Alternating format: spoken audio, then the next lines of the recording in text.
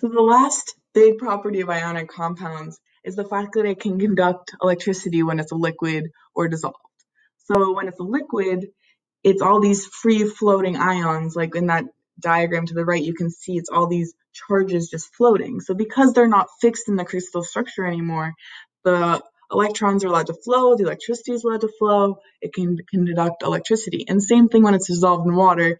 When the ions are dissolved in water, they're free floating, they're not trapped in this crystal structure, the electricity can flow. And that's basically all we're going to get into. No more into electricity, but just knowing that the ions are free and floating, and that's what allows for electricity to conduct through them.